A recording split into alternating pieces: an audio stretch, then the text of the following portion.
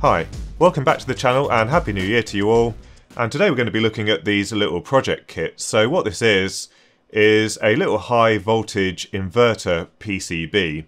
So if you have a little look on eBay, I'm not sure exactly which seller I bought it from, but they all look to be very similar. What you get is the PCB, some components and a transformer, and the idea is that you put in something like 3.7 volts from a lithium cell, and you get up to 15,000 volts at the output of the transformer.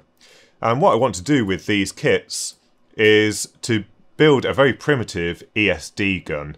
So the idea is that rather than designing the whole circuit from scratch, I wanted something that was very simple. So hopefully what we'll be able to do is get 15,000 volts out from this transformer, feed it into a capacitor that represents the capacitance of the human body, and then be able to discharge it into our equipment that we want to test. So I thought what we'd do today is just have a little look at these kits and see if they work okay for our application. And the schematic is extremely straightforward. It's basically what we've got on the screen just here. So we've got one winding that is actually driving power into the transformer. We've got a feedback winding that is basically looking for the changing magnetic flux, and that provides some feedback to the base to turn it on and off. And then we've got one additional winding, which is our high voltage winding. And in this case, we should have quite a high turns ratio. And in this schematic, they've illustrated this transistor as an NPN type.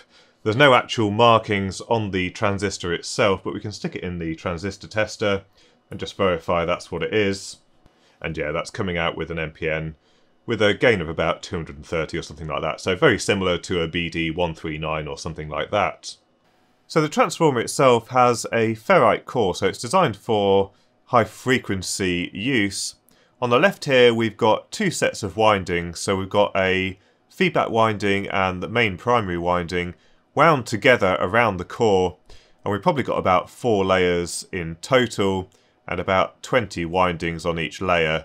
So if those are roughly 1-to-1, then there's probably about 40 turns for each winding. And then on the right hand side we've got the HV winding, and you can see this is extremely fine gauge enamelled copper wire wound onto this former, and they've just melted the former very slightly just to hold these wires in place where they've soldered it on, and they've got these little breaks here to try and reduce the chance of any flashover from each end of the coil. But it's fairly simple in construction. It's just been held together with a little bit of sticky tape here, so pretty cheap in terms of construction. But it might be worth just seeing what the inductances look like for each of the windings, and then we can see if we can estimate what the turns ratio actually is. So to start off with, we'll just measure the HV winding, and that's reading about 760 millihenries, and that's at a test frequency of 10 kilohertz. If we increase that a little bit, 20 kilohertz, it's still reading pretty much the same. 50 kilohertz, still very similar. When we go up to 100 kilohertz, it starts dropping off, so that's the core no longer working very well at that frequency. So I think it's fairly safe to say that that original reading was approximately correct. Next we'll have a look at the primary winding, and that's reading about 60 microhenries, and similarly if we change the frequency, it's pretty consistent until we get to 100 kilohertz where it starts changing.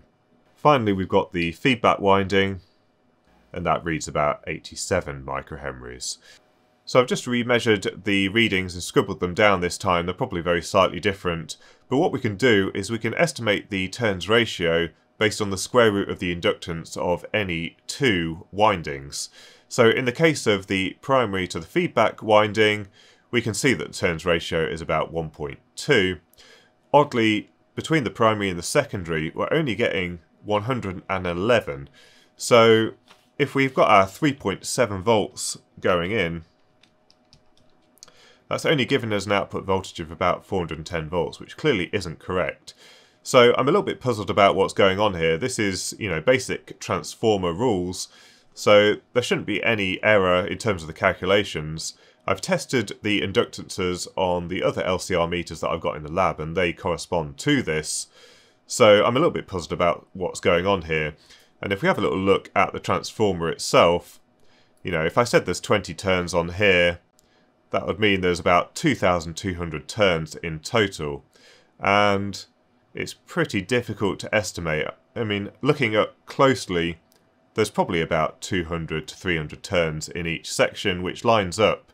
So what I'm going to do is, when this is up and running, I might have a little look at what the waveforms look like and see if they're using some kind of inductor action, you know, using a very harsh square wave rather than the sine wave that we'd normally use on a transformer like this. But I'll have a little look at that later on in the video. And if you've got any ideas, then obviously post them in the comments down below. So there's not really too much in the way of assembly instructions, but everything is marked on the PCB. So hopefully the construction should be fairly straightforward. There's only a few components, so we've got the diode here, the 120 ohm resistor. Just trim those to length before soldering so we don't fracture any solder joints.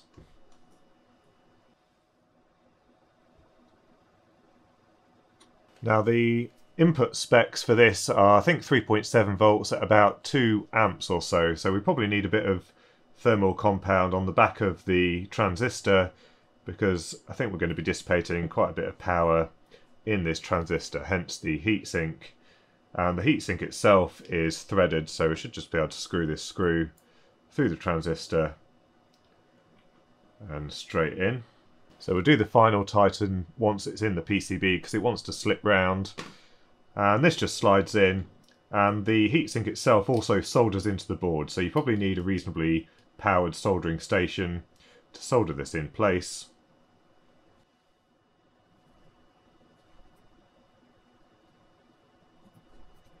Now this is probably the only part of the assembly where something might go wrong. You can see we've got 4 lines here, so thin, thin, thick and thick. And if we have a little look at the transformer as well, we've got 2 thin windings and 2 thick windings. So it's quite clear that these 2 bottom ones are for the primary winding and the 2 top ones are for the feedback. But if we get the phasing incorrect, then we won't get the oscillation that we need. But if we lay this on the PCB like this, it makes the most sense that these 2, the thick and the thin, are joined together to go into the center hole, and then this one naturally falls at the bottom. So that's what we're going to go with.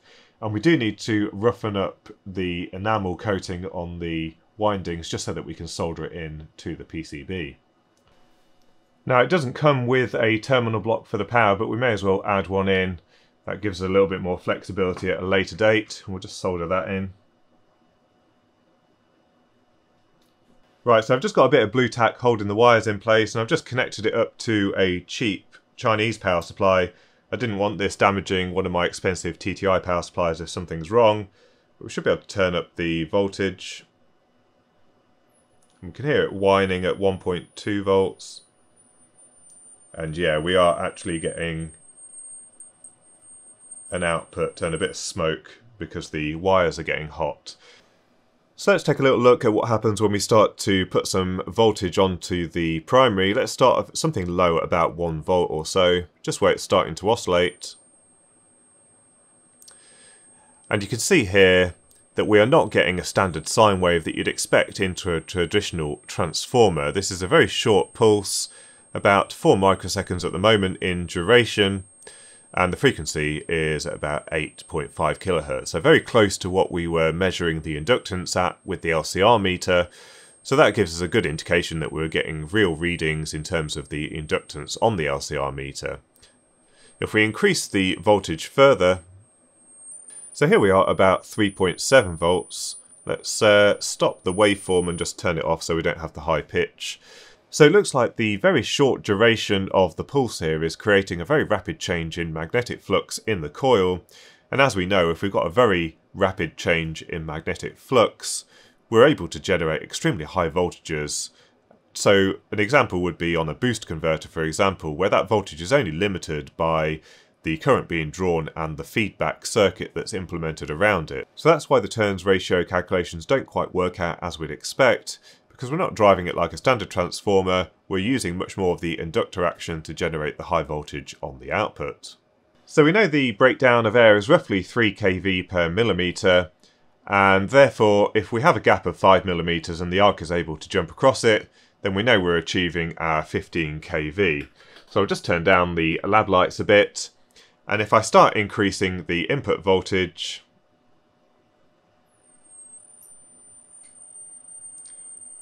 at about 3.7 volts we're getting quite a steady discharge across those two terminals, so we're clearly achieving our 15 kV, and with a standard lithium battery we'll be able to get our 15 kV into our human body model for electrostatic discharge. And if we have a little look at this website here, basically all we need is the high voltage supply, which is our 15 kV here. We'll need a diode on the output that's capable of withstanding 15 kV, but it just needs to charge up a 100 picofarad capacitor, and then we discharge into our device under test through a 1.5k resistor. So I'm going to source a few components that are able to withstand the high voltage, but the circuit really should be very simple. Ideally, just want to be able to pulse this generator on and off very quickly, just to charge up that 100 picofarad capacitor, and then we'll be able to discharge that 100 picofarad capacitor into our device under test. So really quite a straightforward little piece of kit. So I think that's about all I actually wanted to cover in this video. I just wanted to check that this device would actually do what I need it to be able to do. Now the only problem is that this isn't a regulated high voltage output, so either I need to tabulate some results to work out exactly what output voltage we get based on the input voltage. Maybe we could add in a HV voltmeter, so something where we've just got a string of high impedance resistors and we can measure the voltage there. But basically this design should be very straightforward. This is going to bolt onto the PCB, and then the PCB itself will be quite long with a probe on the end that's connected to our 100 picofarad capacitor, and we'll just have a button where we can pulse this on and off just to charge up that capacitor. And I think that's about all there is that I need it to be able to do the kind of testing that I actually want to achieve in the lab. So hopefully you found the video useful, and until next time, thanks for watching.